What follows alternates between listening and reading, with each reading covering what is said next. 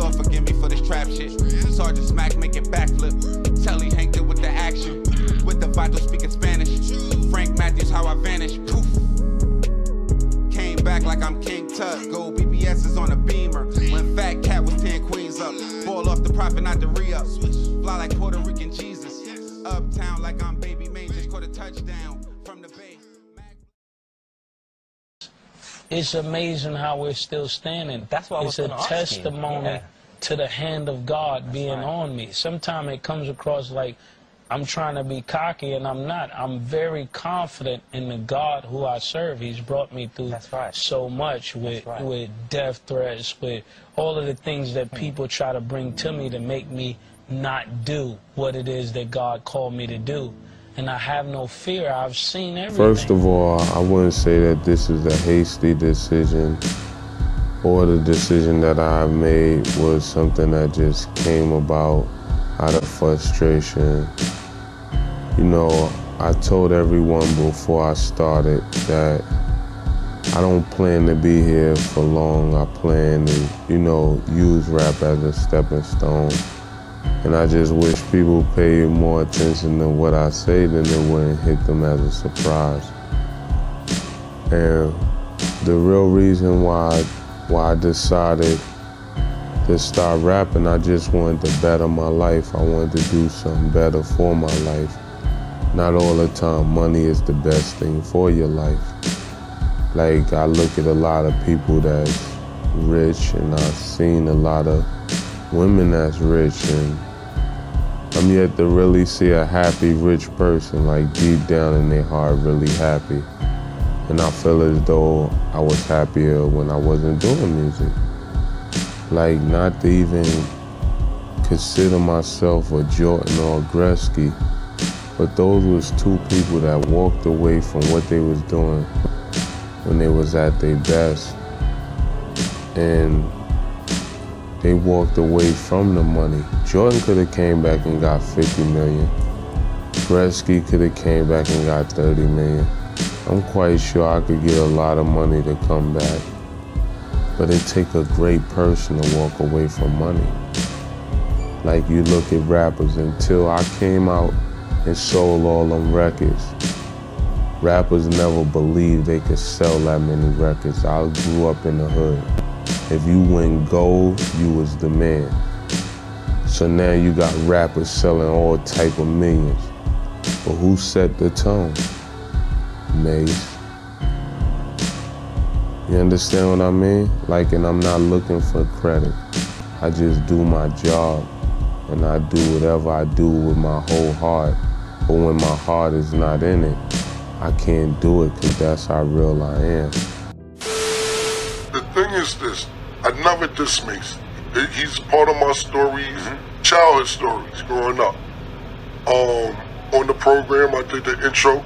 It's kind of a touchy situation. If you're from Harlem, you know the story very, very, very well. And I talked about the story. I'm cool with the families of some of the people that passed away in the story that I'm talking about. One of the people that I talked about passed away. I'm cool with his mother, you know what I'm saying? And his mom was just really upset, like, her son died. She never even met Mace. That Lottie? Popalot. Popalot, yeah. I'm not gonna really get into it, because when I talked to her, she was crying and stuff like that. Like, you know, this dude never even came and said sorry to me. So I was like, I don't want to stir up any other emotions, especially with a mother who's grieving their son who's been dead for over 10 years. I wasn't giving y'all money. Are you on the line, Bethel? Yeah, that's me on the line. Bethel? Yeah, that's me on the line. You already know why you left Harlem. R.I.P. Baby Man and R.I.P. Popalot. That's why you left Harlem. You ran up out of there, Bethel. I moved from Harlem before that. Did you have a congregation in Atlanta? Did you leave your congregation there, man? Or did you backslide? Which one, Bethel? Because you're saying that this is me. I don't care what you say on the radio. This is me. I know you. I know you too, sir. Don't play with me, brother. Ain't nothing changed. You know, I put you in my goofy category. Off with your goofy. Don't play with me, man. Ain't nothing changed. God forgive Jimmy. What happened with, tell people what happened with Lottie. Did Lottie escort you out of Harlem before? All right, I need to find out who are these people that were. Who are these? Baby May and Popalot. Ask them about that, Miss Jones. Ask them why. Who are they, Mace? They're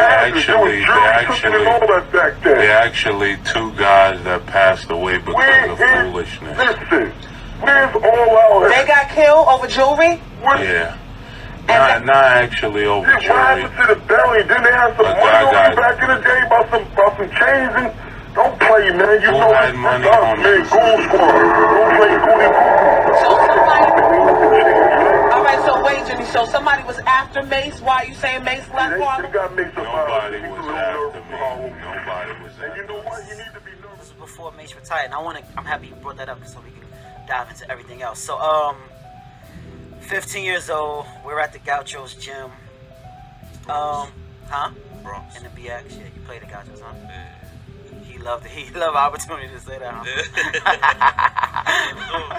Hey, yo, look, Flip, so we in Gauchos gym, I'm a shorty, I think Mace got a game. There or something. I mean, or he's coaching somebody or some type of team, whatever it was. So we're in the gym. Everybody's kind of scattered out, and the guy Trail, she mentioned, rest in peace to Trail because he passed away. The guy who supposedly called her or whatever. I remember seeing Trail there that day. So we're in the gym. I think it's like halftime or something. We walk to the locker room. I'm walking to the locker room. I'm kind of behind everybody, and snatched my chain. Ain't take it off me. He snatched my chain. Just got out and just walked away. But I know who this guy is. Thinking back and looking at the time, I'm like, these, like she said, bro, these niggas is killers. These thorough. They not with the they will kill you. Just to put it into great perspective for whoever's listening. You know what I'm saying? This ain't no punk robbery type. You get what I'm saying? These niggas will smoke. It wasn't for me though. I had no beef with the guy. I was a teenager. I didn't know the guy really. I knew of him, but it wasn't for me. It was to get Mace's attention. You get what I'm saying? So that happened. Mace, for some reason, I got this problem with these niggas on the other side of town, and my little homie Pop Lottie, he's a rider now. NYC, we back. Harlem, what up though? We talking about a legend. Y'all get downstairs and stamp that comment box. Y'all meet us at 3333 Broadway. We on our way to Riverside Park Apartments. Now, today we talking about a legend and the alleged muscle of a one-time popular Harlem rapper that will find himself in a feud with one of the most notorious getting money niggas to come out of Harlem that will result in the death of 6 people. Now, the person that we talking about today is going to be none other than Pop Lottie or Papa or City Blocks, depending on how you know him. Now, I'm going to say that probably most of the people outside of Harlem that know of the name or heard of Pop Lottie will be in large part due to a situation that would erupt in New York City in the late 1990s. It would be right around that time when Mace, Bad Boy's flagship artist and one of the top artists in the game at this time, would befriend a well-known drug dealer from his neighborhood by the name of Baby J. A lot of us know him as Baby Maine, and in a lot of the interviews that I looked at for research, it was said that the two had a really good relationship. People would talk about stories about how Baby Maine would bring Mace back to his home, Lincoln Projects. And this is where it kind of gets tricky because nobody really speaks directly on the situation. In the article speaking on Baby Maine's life, somebody would say that it was alleged that Mace was seen leaving the apartment of Baby Maine's mother, a female that I guess both of them had known. I've even seen somewhere where they said Mace had dated her previously. I seen Miss T speak on a situation where it was something involving Baby Maine's baby mother. They didn't really get into detail with the situation, but now if it's the top 3 things that niggas are going to get into beef over, I'm going to say it's going to be money, drugs, and family. And baby mama falls right under the umbrella of family, if you ask me. And that situation would pretty much shake Harlem for the next few years. It would escalate with a series of events. Now, we're not quite sure on dates when the fallout would occur over Baby Maine's baby mother.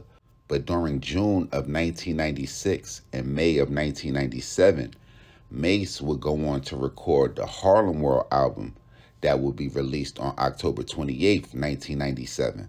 And on that album, Mase would have a song titled Jealous Guys, almost in the ode of a song Notorious B.I.G. had released previously titled Player Hater, as Bad Boy pretty much like had their albums tailored. They was almost made the same, especially Mase compared to Biggie's. He had like a story to tell.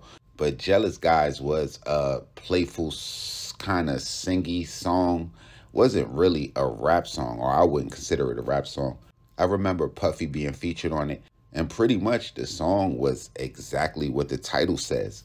Over a soulful beat, Mase would pretty much tease and antagonize guys that was jealous over girls. And it would come out somehow that this song has something to do with Baby Maine. Some people would go directly to a line in the song where Mase would say something like, "You said she was your old girl." And you know how these situations are. During the course of my research, I even read where supposedly it was some kind of conversation where allegedly Baby Maine gave Mase the okay to mess with this girl. But I don't know how much I believe none of that shit. And supposedly upset about the situation already, I'm sure the release of that Jealous Guy song would escalate the beef even further.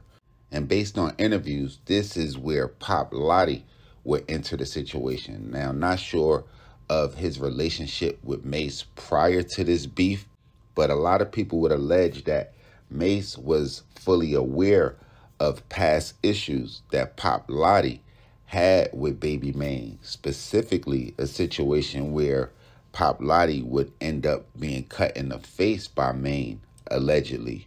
I saw where some people said it was allegedly over a debt that Pop Lottie had owed to a friend of Baby Maine's.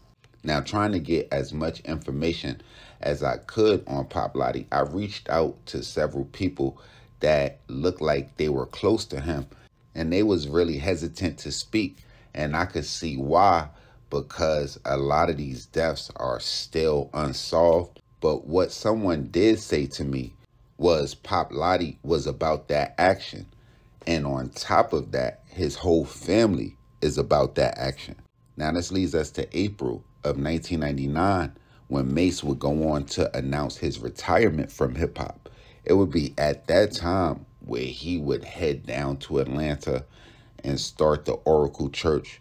But Miss T would state in a Queen's Flip interview that at that same time, he would take Pop Lottie down to Atlanta. And she would go on to say that she wasn't sure if Mase had paid them, but when Pop Lottie returned back to Harlem, he had a chip on his shoulder, and that beef was escalated even more. She would speak about a situation in February of 1999 where Pop Lottie would end up shooting Baby Maine 5 times. And from that point, according to her, it would be just wild shootings across Harlem. And it's sad because as a result, not only did Baby Maine and Pop Lottie lose their lives, but 4 other people also lost their lives. In the interview, she said it was really over nothing. And also people would say that Mase escalated it. And I kind of understand where they're coming from, because you can kind of antagonize the situation a little more. But when somebody kind of cuts you, especially on the face, a lot of times, I'm going to say most people, that's going to be a for life beef situation. And based on who I talked to about Pop Lottie, oh, that shit wasn't going to die down just over that. Now, in one of the most infamous situations that would go on in Harlem and go unspoken about for years, I just try to do my part to put a face to these names that we're hearing about. So really, I want to say R.I.P. to Baby J, R.I.P. to Pop Lottie, everybody else that lost their life in this situation. Now, if it's anybody familiar with 3333 Broadway, y'all get in the comment box. Anybody from Riverside Park Apartments familiar with the area, y'all get in the comment box, rep your section. Y'all make sure y'all hit the red bell and subscribe button right under this video so y'all know when this real trill spill shit is dropping. Y'all get in the comment box, run it up. Let me know what cities I need to head to, what stories I need to tell, what gangsters I missed, what I got wrong, all of that. Tap in directly. Instagram, Twitter, POP_ALOT. And until next time, y'all know the rundown. Salute the almighty mob.